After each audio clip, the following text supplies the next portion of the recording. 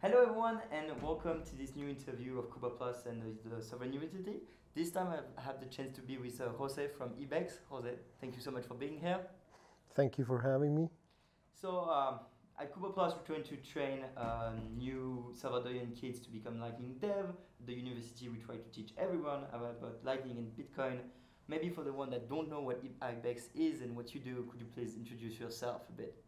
Absolutely. I'm the CEO and founder of IBEX. We started off as an OTC market back in 2019, really. Now we've pivoted and we are an infrastructure as a services company, and we deliver Lightning technology to our customers so that they can integrate Lightning very easily into their products and services and start, leveraging the power of this technology. Yeah, I was looking at all the services you're offering now as a Lightning service provider. So you have payment, you have infrastructure. Like where are you trying to aim more the merchant adoption or really like corporation level of services? It's corporation level of services. And by corporation, we try to shy away a little bit from that term because we're very pro startup. So we know a lot of the innovation in the space is going to come from, new entrants, not necessarily people that have been entrenched and are used to doing things a certain way, but, you know, those entrepreneurs that have no baggage, that just see, what needs to be fixed, and they are interested in building tools that fix it. Yeah, it's funny you're talking about startup. IBEX is no more a startup. It's actually a pretty good company, well Well, implemented, right? no, we're still, in that startup phase. I would consider us definitely. We're still raising capital, and yeah, so I think we're still in that position. And so, having been in the place for so long and having seen Lightning grow over the years, hmm what's your current idea of the state of Lightning as of today? I think it's good. It's very promising. Obviously, we still have a lot of things to still build out. There's a lot of functionality that's missing. There's certain maturity that we have to, gain as, both at technology, but also businesses that operate in Lightning, just from the operational standpoint as well.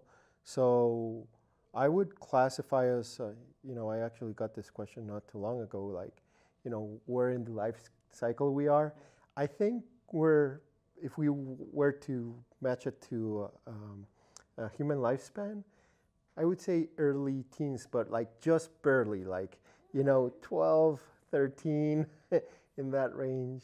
Ah, yeah, you're actually making it way older than I thought you would say, and I'll put it. I think, yeah, for me, Lightning is such an, a young experiment that Yeah. had, like, it is working now. We cannot say Lightning doesn't work anymore. It's gone so much better now that we have a lot of Lightning service provider coming, but I find the adoption slower than I thought.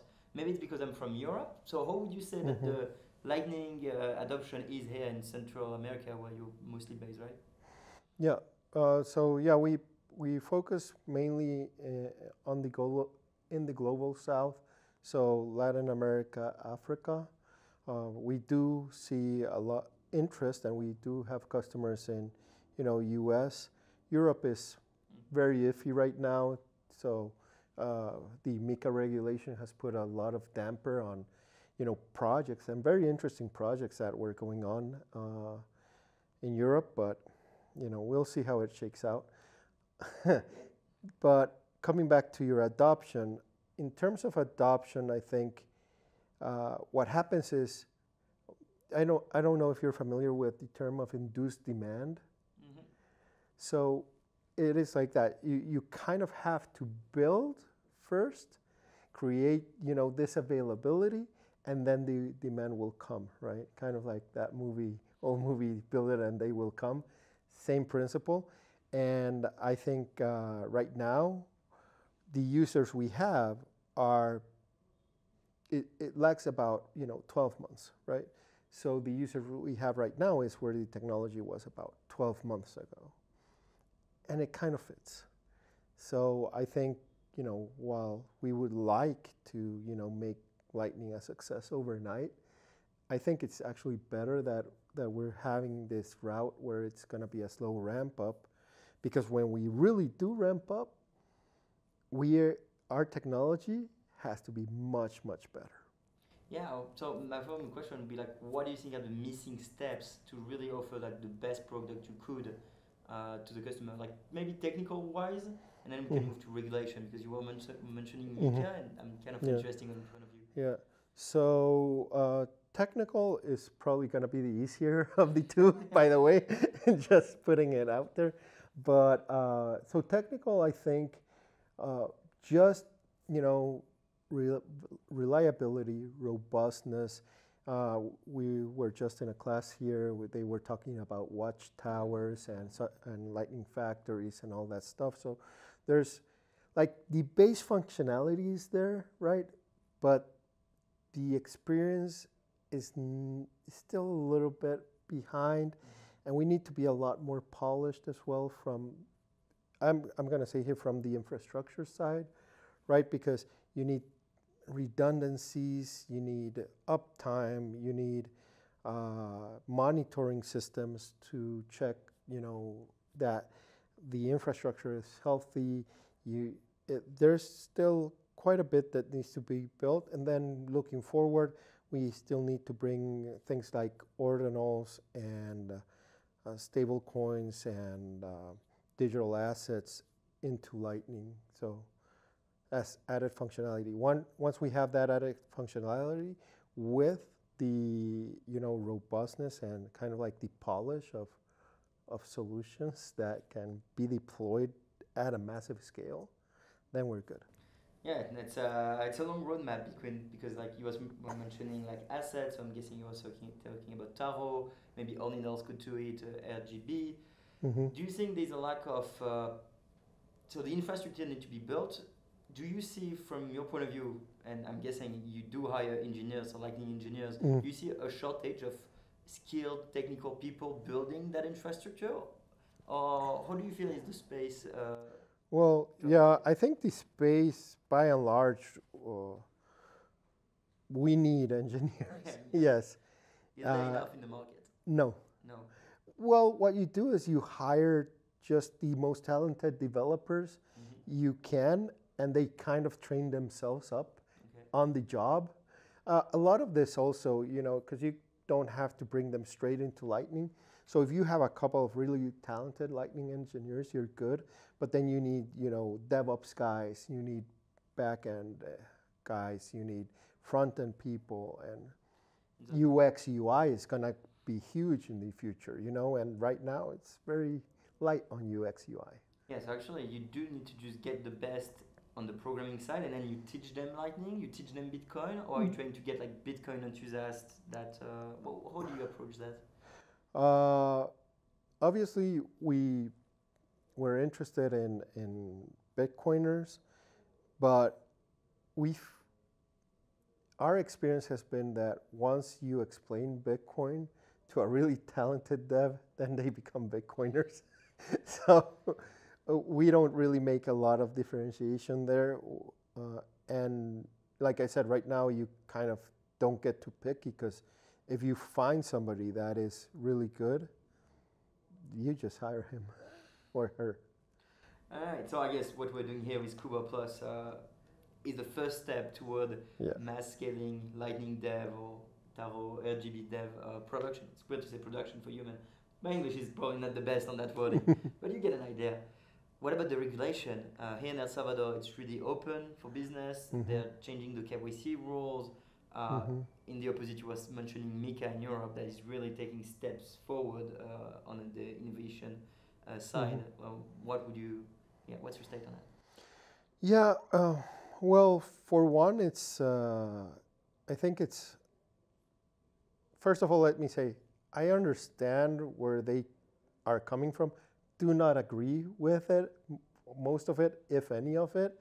But I do see where they're coming from. And it's really this, you know, kind of wanting to implement old systems of law to technology that works nothing like anything they've seen before. Because everything we have and everything we do on Lightning has no parallel in like the previous, like you can make analogies, but it's not perfect, right? And so even things like custody get tricky. And so I think they need to learn a lot more about the technology to draft intelligent, regulation, which is, I think, something that El Salvador did really well, which was they kept it to a minimum.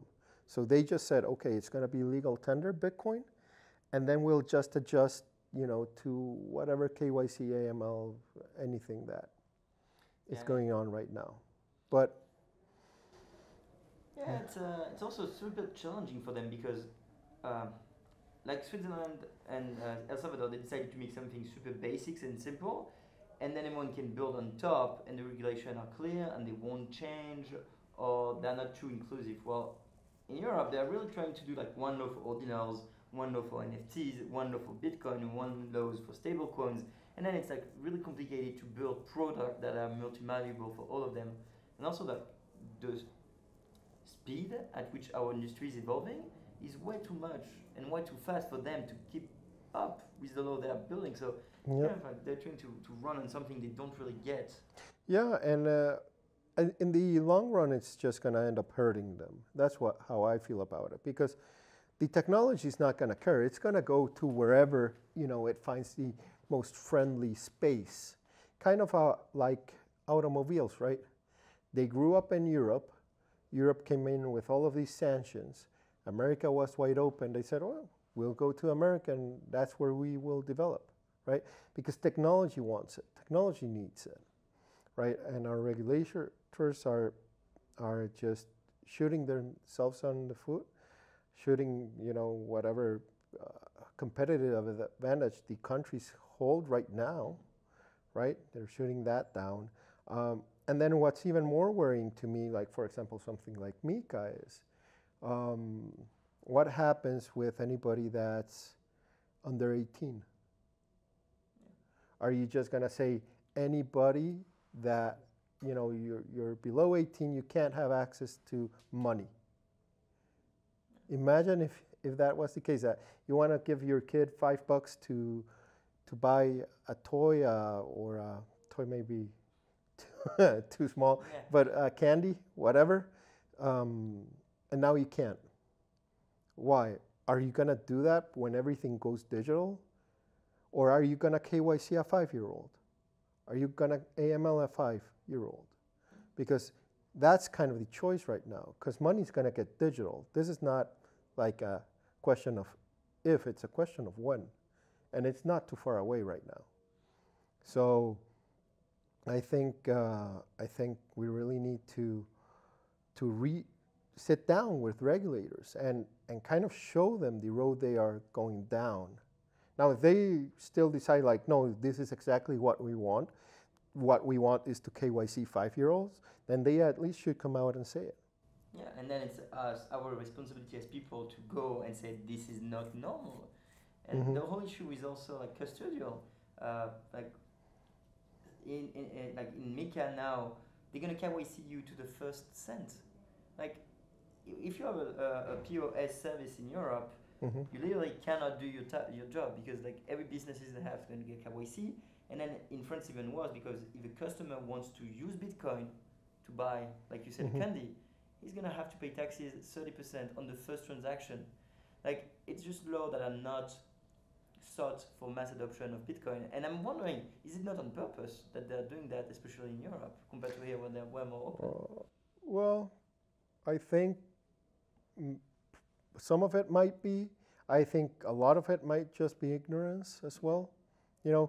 Ignorance of the technology, ignorance of why it's important, ignorance of what is going to enable, because it is a transformative technology. People don't fully understand this yet. There's this idea that our payment systems are good enough, and they are not. Like by far they are not. And our technology, the internet, IoT, microservices, streaming services, all of them demand better payment solutions. It's not kind of like, this is not coming out of thin air, just, crazy experiment by tech people. It is because it is solving a real need. And, it's gonna enable also like very cool things to happen in the future, but, not if we continue to put roadblocks in front of them, from a legal or standpoint. Yeah. So, And I've traveled all of my life, and so I see the difference of how people use money and how people are used to pay based on Europe, Central America, and now North Africa. How do you adapt your product, and how do you try to apply your strategy to this continent? You were mentioning North Africa. yeah. How do you see the payment for them over there using Bitcoin? Actually, paradoxically, our limitations to deliver technology are not technological. They're purely legal and regulatory. So countries with lighter regulatory requirements or legal requirements were able to do a lot better products than in countries that don't, that are more strict. And so, it is a sad thing to see how technology is hamstringed by regulators, and especially regulators that don't take the time to really study that which they are regulating. And I think that's a real shame. And we try to reach out to them. We sit down with regulators and lawmakers, and we don't see them as necessarily the enemy or evil or anything like that. They're also trying to do their job, and they have valid points, but we have to have a conversation about how do we get this into the hands of people, because it is important. Do you see, how do you feel about the response of the Salvadorian government based on, probably you've talked with them, right? I'm guessing you've tried to show them technical knowledge and how it should be done. How do you feel the response is here where we are right now? Very positive all around. There's, at the beginning, because we were here since the law passed in 2021, right? And we had meetings with, the Ministry of Economics, the Economic Ministry, and very curious, very open to learning about the technology. Even, and that actually was our first contact with regulators, and eye-opening, right? Because a lot of times, what happens in our countries is not even because it's something we want to do or adopt. This is all being drafted by, lawmakers at supranational agencies like FATCA, so people that are not even voted into power, and they're making decisions for the whole world, right? And the worst thing is that, somebody in Brussels or Geneva or wherever, suddenly decides like, we need AML compliance. Yeah, sure. And then they pass down like, oh, everybody needs to have like a receipt for, electricity or whatever. And like, good luck going to a village here in El Salvador and asking for a receipt for water, electricity, or phone, or any utility. Like, the road doesn't have a name. So get off your high horse, go out into the world for a second, see, the problems that real people face, and adjust. Because right now, you're maybe on purpose, maybe not, but the fact of the matter is that you are keeping over 50% of the population impoverished, right? So. Yeah, it's crazy. And like you say, I really think it is a question of regulation, because we do have the technology. Like Bitcoin is borderless, it's permissionless. We as a community have done everything to make it as accessible to everyone, really fighting so anyone can have a node, everyone can have a wallet. A lot of things are open source. And we can fight as long as we want to educate and give them the tools. At the end of the day, they are the one that could hold the power to just say, hey, no, you're not allowed to download this software. You're not allowed to have like this hardware. You're not allowed to use that technology in a really arbitrary way. Yeah, and then it gets into really weird situations, right? Because what happens if you publish the code in a book? Can you not distribute that book? Can you not read that book? So now we're in the field where we're, what was it? The freedom of speech, Yeah. right? Are we allowed to speak freely or not? We'll have to wait and see. It's crazy. So you were mentioning that you were trying to build something pretty cool in Europe and sadly kind of backed off. Could you tell us a bit what you were aiming? Well, it's pretty much the same things that we're doing here, but we feel Europe is really fertile ground for it. And so, for example, we have a merchant payment solution with instant fiat convertibility that we could deploy there. Not really. And we have, within the product suite that we have for enterprise grade clients, we have what we call stable accounts or fiat accounts, which just use Bitcoin as kind of a transmission mechanism. Yeah. So you send and receive value over, Lightning, which is instant. But whenever the balance is held in an account, it is, stabilized to that currency.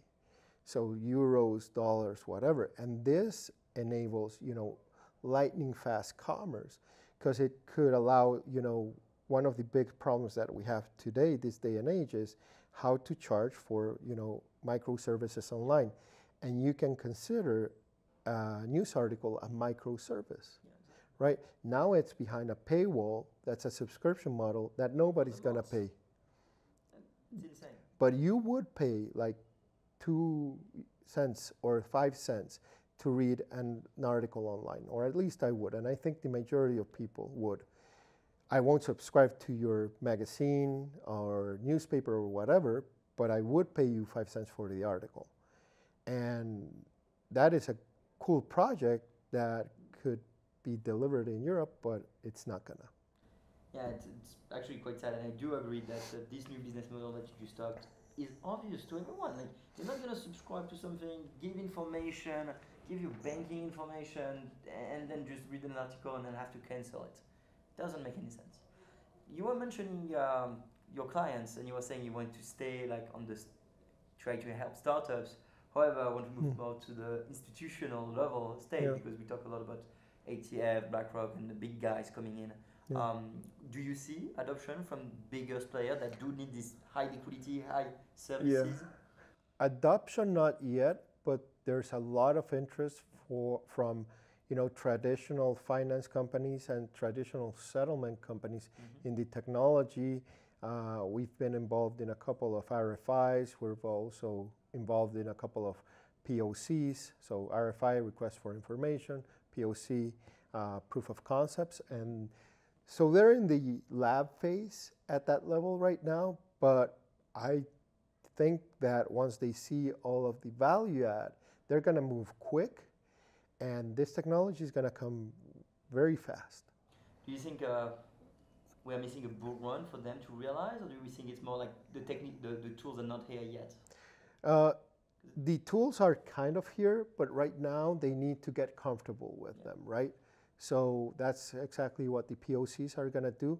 I think in this particular use case, the price of Bitcoin is going to be largely irrelevant, because when you're using it just as a settlement mechanism, you're instantly in and out, right? And you're stable. Interesting. So there's a lot of potential for the youth to get into that technology. It's like you said, 10 years old or 12 years old, it's a long road ahead. Yeah, no, it's very exciting. I think, like I said, it's going to really change the way we do things, the way we interact, and at a commercial level and at a global level. So I'm very excited about that. Do you see, I'm just curious because since you are everywhere. Are you actually in Asia or the eastern part of the world? I know I'm not, and so I'm wondering if you get info for all of us here. Not yet. We have conversations with, let's say, companies like Neutron Pay that are doing the same thing in Asia. EMEA, like, sorry, the Middle East is also another region that is still kind of difficult for us to touch. A lot of it stems from uncertainty, from, the minute we offer our services, let's say in a place like Iran, Iraq, like, what does that do to all of our operation? And because we are, fully licensed and we have to comply and we do the whole regulatory thing, right? There are places we just cannot go to. Would you say that all the regulatory paperwork is one of the biggest hurdle that you have as a business owner and business creator? Definitely one of the bigger costs, yeah. About as big as the tech part. And that's a big cost because usually Lightning Dev are not cheap. Yeah. So it's, it is what it is. I think for most financial institutions as well, in that sense, we started to see a lot of pain from our customers, right? Because they have the same thing we have. Like, they have whole legal teams, not because they want to, but because it's imposed to them by law, right? And so right now, there's a lot of inefficiencies in the system, in the financial system, and a lot of it is just artificially created by lawmakers. I do want to tackle you on a subject and be a bit badly here. We often say that Bitcoin is a screw you money kind of, and that it's permissionless, and we don't need to ask for permission, and shouldn't be regulated. And there's a whole bunch of Bitcoiner work are more extreme. You are on the more regulatory side. How do you feel like the battle will play out between people that just don't want to respect and actually the people that do respect as an adoption? Do you see, you know what I mean? I know what you mean, and it's something that I've given a lot of thought to. So just to be clear, I'm not pro-regulation in the sense that I don't think it should exist.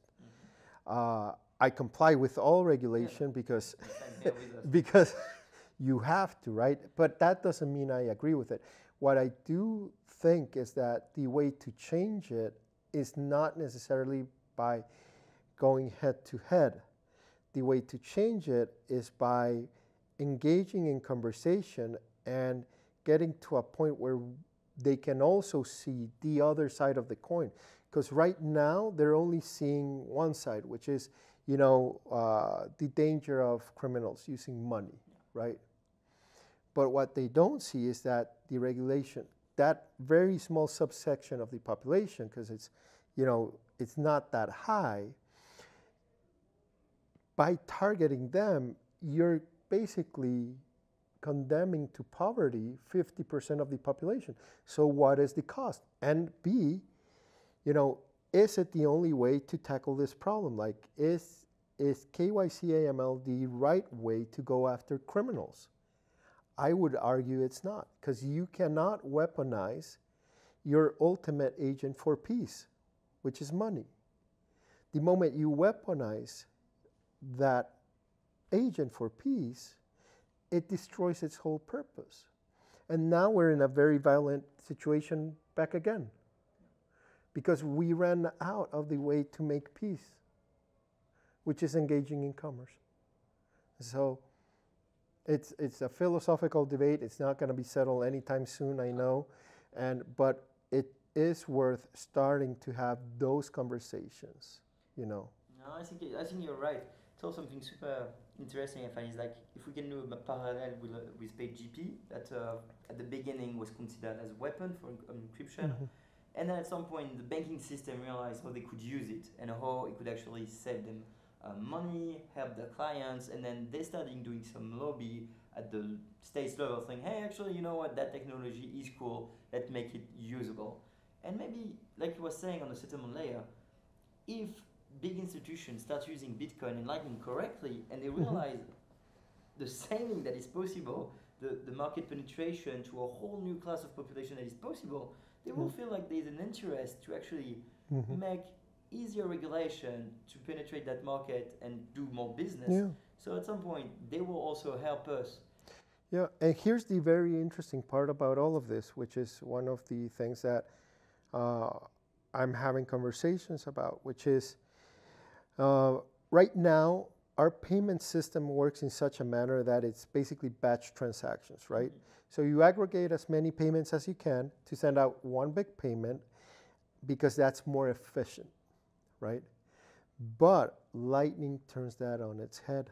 Yeah. In Lightning, it's more efficient the smaller you go, right? Yeah, because you can go to any route. Yeah. And you can go through any route, so it makes it more efficient. And then you can also, there's a bunch of advantages to it. You channel bandwidth, all kinds of stuff, right? So now we're moving from a place where you want to create huge payments to a place where you want to actually create micro payments. And by making micro payments and everything smaller, you completely de-risk the operation, right? And not only from the technological standpoint, but also from the regulatory standpoint, because you're not going to be laundering at $5 a transaction, right? So the idea for me, and it's a change, it's a real change of paradigm, right? Because we're moving from one world to the other. And just like, in the beginning of the 80s, most computer transactions were batched. They were batch transactions. When we moved to the microprocessor, and it turned out it was better to do transactions in real time, well, what's going to happen when we move to real-time financial transactions? And the, ocean of commercial opportunities that's going to be available for us when that happens. And we can only speculate right now, but we need to get to that place. Yeah, no, it's actually crazy. Like this fact we can stream SAT, that's what we call it to our students, streaming SAT. If you want to do just an easy example, download Fontaine apps and you can start streaming SAT to your podcaster. It's usually the tutorials we teach you in the class. Really show the power of it, because then if you need to do a repayment on your house, if you just have the interest rate changing, it can change on a minute basis. And your payment will be adapted as it goes. And so like you said, the risk is going to be decreased. So the insurance world is going to change because when they understand the technology, and then with multi-sig and custodial, we can even imagine that there is no liability on other entities. So the fact that your money is held by a bank is also an extra risk that can be removed. And with zero knowledge proof, you can even increase that, you can even remove that risk even more. So it's really going to change the institutional world, and I'm not sure they're quite ready. Like you were saying, 10 years old. When are they going to get it? Like, when are they going to take the switch? Well, I think it's going to be gradual. Not everybody gets it at the same time, right? But if we take, the internet as an example, I think the more forward-thinking companies started adopting it really into their whole infrastructure and into their whole corporation mid-90s. Yeah. And the latecomers and the guys that were late to the party ended up like in 2010. But, So would we say that today we are like in the infrastructure creation phase of Bitcoin? Yeah. Or, yeah. Yeah, I would say that.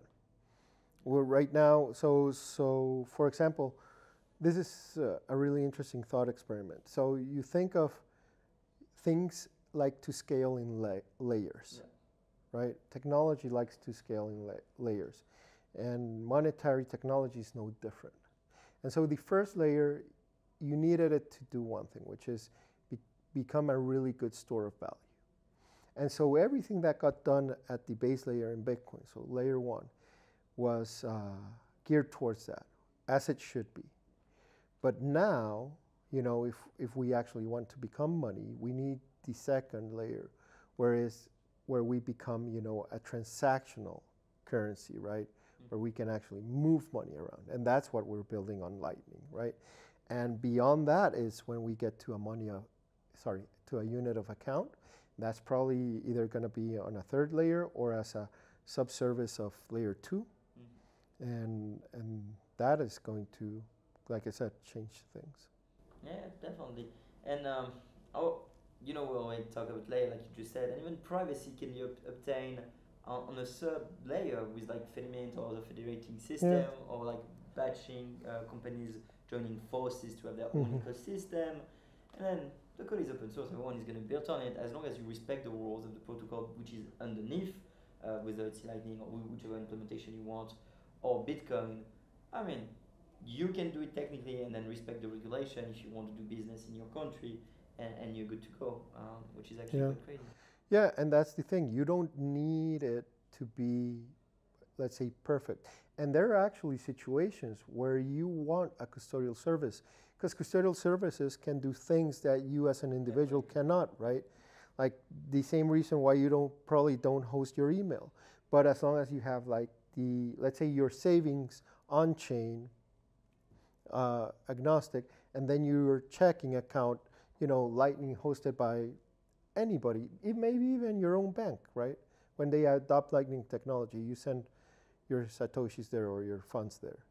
No, it's true, because at the end of the day, not everyone is going to open his channel. It doesn't make any sense. So you're going to use services that do that for you. Not everyone is going to watch over the network, have this watchtower, like we're saying, and have the best user experience. So custodial services do offer that, especially for newcomers that they're not gonna install Zeus, they're just gonna use a better solution.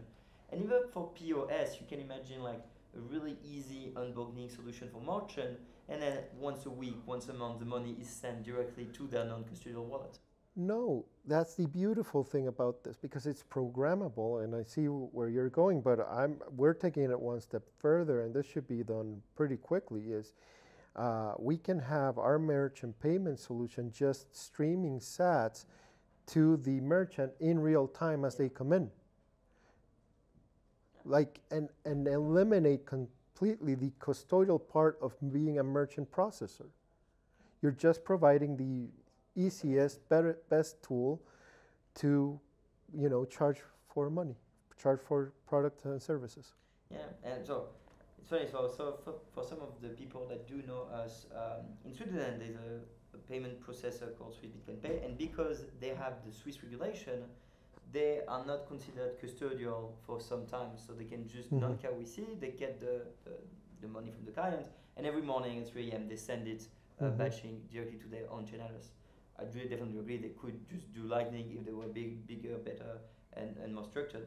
But it really shows, and I go back to the regulation issue we talked before, the arbitrage that will be done by companies based on where they are, because that services is possible here in El Salvador. It's possible in Switzerland. It's not possible in Europe. Exactly.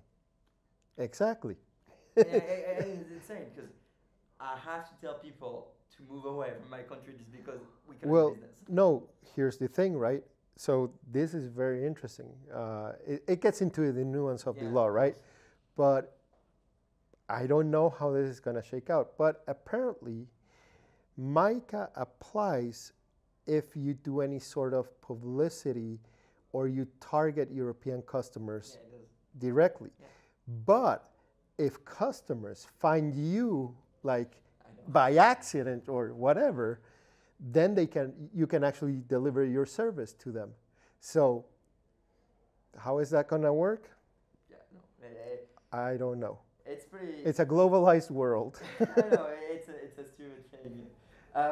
We've been talking about startups. You want to serve them. We've talked about a lot of technical. Would you have any advice for all the youth that are getting into Bitcoin, are hesitating to start a business, join one? What could you give as a piece of advice for the people that do want to start a business here? Start a business? Let's start with work on Bitcoin. Let's be broader. Well, just work on Bitcoin. I would say, honestly, start using it. That would be the first thing. Like, use it as much as you can. Like, download a Lightning wallet, but also get, build a hardware wallet. Get to know the technology. Make a paper wallet. Never use it. Don't use it, please. But make it just so you know what's going on, and and interact with the technology, I think that's a good first step. Now, if they want to go deeper after that, read a lot about money as a technology, and don't equate money with currency. So a lot of us think, dollars, euros, quetzales, whatever, that's money. That is not money. That's currency. Currency can have monetary properties, but it's not money. So do a deep dive into what money is, why we use it, why it's necessary. When I say money is the ultimate tool for peace, don't take it for granted. Ask, why is he saying that, right? And deep dive into it. See if check if I'm right. Don't trust, verify. Yeah, and once you start, learning about money and learning about this tool and why it's important, then everybody will probably have their own road to walk. Yeah, no, definitely. You were talking about money, and there's a question I like to ask to almost everyone because I think it's one of the most important things in the next 10 years. It's about your take on CBDCs, and where do you see that going? Well, that's actually why we started Bitcoin, because to me the threat of CBDCs, or not even CBDCs, let's call it a digital currency, controlled by a central authority, scares me so much that we need a decentralized, agnostic money alternative. The other one is just like really, really bad. And I'm not even, saying it's so prone to human error. Like somebody misreads your name, and they can shut you out, flipping a switch from the whole economy. How are you going to prove that it wasn't you? How are you going to pay a lawyer? How are you going to buy a cup of coffee? How are you going to feed your kids if you can just get shut down? Because it will happen. And it might be a mistake. What happens with identity theft? Did that just suddenly go away? And now you can't do anything because your identity got stolen. Yeah. It's crazy to think that it's so logical. Maybe it's because we've studied it for 5,000 hours and we've been in it for like so long in the industry. For me, it was not something that I even had to study. This is the reality for, let's say, 80-90% of the world. That's not privileged to live in, the global north. Everybody else knows these problems happen, and it happens daily, every time. Yeah, and the CBDC are just going to make it stronger because at the end of the day, if we think about it, most bank accounts today can be frozen. They do trace your things. You don't have much privacy on the financial system. But the CBDC is really going to empower them even more and make the thing way more drastic and direct. Yeah, what happens is that right now, let's say you get your account frozen, but you have, social network, not in the social media network, but in a social, like you have friends, family, whatever, and they all come in, they pitch in, they get, cash out. So they give you money, but they give it to you cash, and you're able to feed your family, and you're able to pay for your defense attorney, and you're able to, combat against the system when you were, unjustly charged, right? In a CBDC world or in a digital currency only world, what happens is nobody can help you.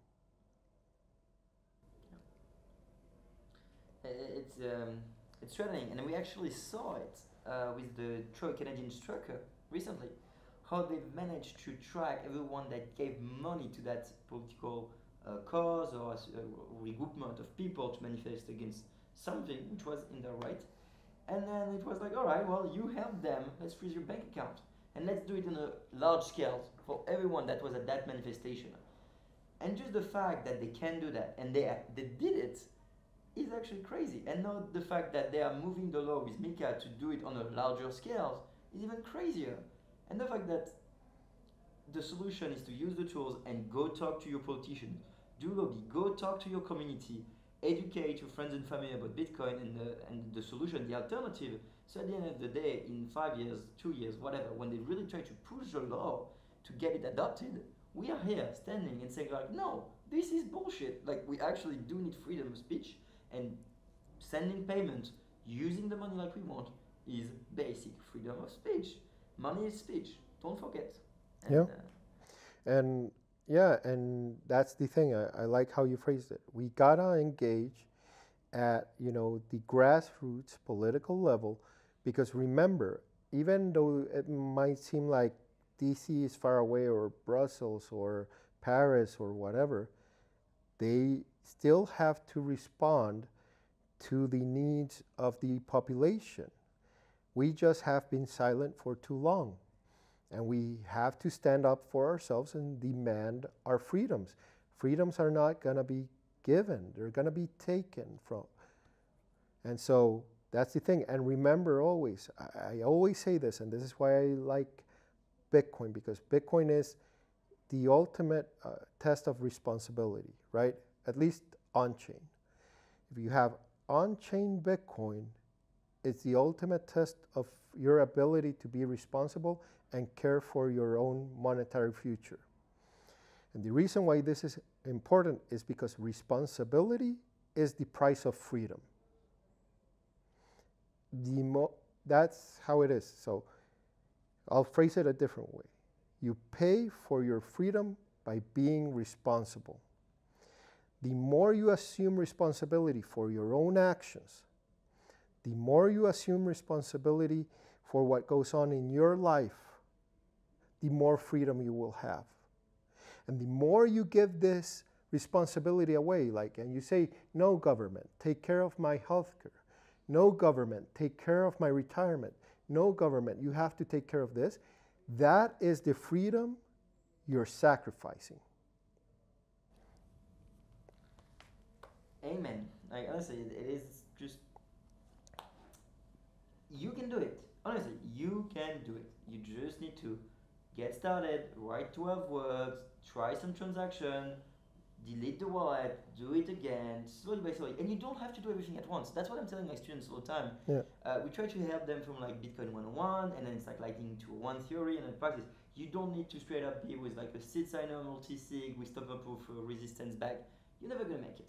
Just start with a single wallet, move to a cold wallet, take your node, get control of the consensus you're running, and connect your node to your wallet, and then start experimenting with a multi-sig, and then one day you will say, all right, no, I'm tired of using like custodial Lightning solution, let's start to have my first Lightning node, and you try it, and slowly by slowly Bitcoin is a process, and at some point it's okay to stop. Like there's a certain level where you have enough freedom or you've done enough, but don't try to do everything at once. Just know it's a journey. And even if you just stop after the first year and you just have your private key and an inheritance plan and you know how to secure your wealth, you are already like ahead of 99% of the people on Earth. So good to you. Absolutely. All right, Jose, thank you so much. Maybe do you want to say like one last thing for the youth, or for like I don't know, if you have any last word for the community, it's up to you. And if not, where can they find you? Last words is there's a lot of education out there. Don't believe that you have to be, go to a, traditional educational institution. In fact, in this space, there aren't even courses you can take. So if it's interesting to you, there's a wealth of information online. Do study a lot on what is money. I think that's a great part. So this is, the one thing we use daily in all our lives. It is, the representation of our energy, and we don't care about it. That's the wrong way to go about life. You have to care about how you're going to keep your energy safe and secure. And then where can they find me? Twitter at JL Lemus, at powered by IBEX, at IBEX Pay for those who want to, you know, try out a merchant payment solution, and the same handles, but .io for websites. There you have it. We will have all the link in the description. Don't forget to like, share the video around you. If you have any comment for Jose, just put it in the description. Again, I cannot guarantee we'll read them, but who knows? If you have questions, maybe we'll answer them. Thank you so much for being here. It was a really interesting conversation, and I wish you good luck. Well, thank you for having me. It was great.